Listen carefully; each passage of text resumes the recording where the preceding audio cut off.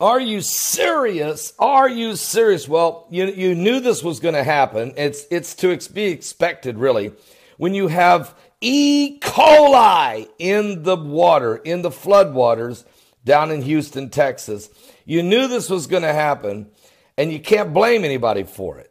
But you have to be aware of it. And according to Dr. Terry Gentry, who is an associate professor at Texas A&M University, they've examined small samples of both the drinking water and the floodwaters down in Cypress, Texas, and we have seen elevated, quote, he said, we have seen elevated levels of E. coli.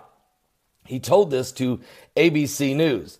Quote, he says, this indicates that the very likely presence of a pathogenic bacteria, viruses, and other organisms that could cause disease in some individuals. Well, certainly this is serious. It's going to be, because there's all kinds of raw sewage that come floating up during this flood of a biblical proportion.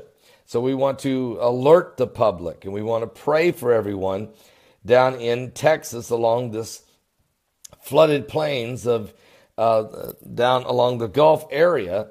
There is already confirmation of E. coli. Now, they've also tested the drinking water, and they only tested for E. coli. They didn't test it for everything that could be in the drinking water.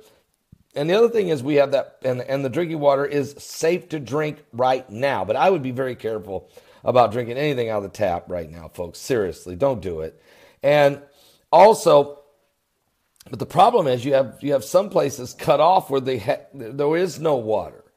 And so the desperation starts to set in, okay? Now, while this is going on, know this, that we've had a chemical plant in Crosby, Texas, a suburb of Houston, an explosion, large plumes of toxic smoke in the air, fire burning, 15 firefighters, responders to the fire, hospitalized, 8 of them still in the hospital. And the city of Houston has turned off all of the air sensors. And I find this like, I wouldn't do that. I would keep those sensors on. You need to identify where the toxic air is. Instead of just saying, look, we know it's out there. We're just going to cut everything off. Let's get the water down. Let's start working on it. Then we'll turn it all back on. I don't think that's the right approach. We need to find out a little more about who made that call. But overall, it's been a miraculous rescue effort by all the volunteers, all of the fire departments, the police departments, the Texas National Guard, the Coast Guard has rescued over 2,000 people themselves. The U.S. Navy's involved, the Marines, the Army, everybody involved. FEMA has done a really decent job to get through this initial crisis. The Red Cross, the Salvation Army, churches and volunteers, the Cajun Navy, everybody has done a tremendous job down there in Texas and Louisiana. But we're going to continue to keep a close eye on all of it. But the flood waters have been tested, and there is high levels of E. coli. So be aware of this. Stay on top of this.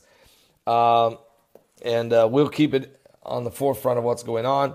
I'll put a link below also to Dabo77. He has a very good article or a very good video on this, and we'll keep you up to speed. Don't miss today's live broadcast, and that's the coming apocalypse. Starts at 12 noon Eastern at my website at www.paulbegleyprophecy.com. I'll go live everywhere at 12 noon Eastern. Be ready.